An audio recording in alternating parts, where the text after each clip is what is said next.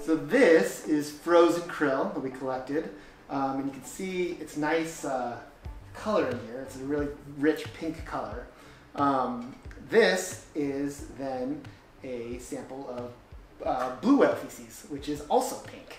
It's got that rich pink color because they're eating krill, so it's pooping out that same color there.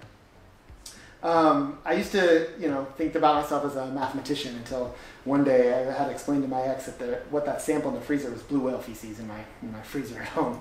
And then I was like, okay, I'm a biologist now. But this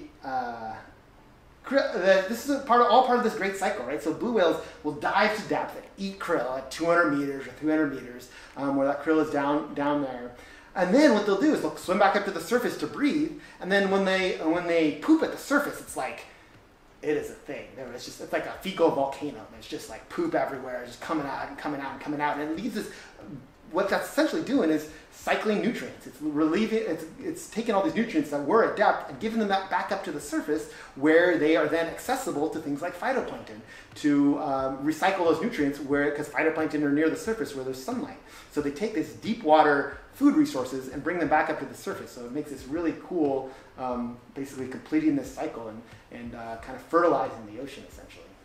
We can learn a lot about digestive processes. We can learn a lot about the energy of the food that they're eating. We can look at the size of the krill that they're eating. You'll have some carapace left over, and you can actually study the size of the krill that they're eating with their little. You can measure like their antenna stalks to help then estimate the length of the krill that they're eating. You can look for things like pollutants in their digestive system. You can look at their how many microplastics you might find in their fecal samples. You can look at the hormones of that animal. You can tell if that animal is stressed from looking at its fecal samples. So there's a lot of different things you can study from this. It's a piece of that of an animal essentially that we can use to study it when we can't actually collect a piece of the animal itself.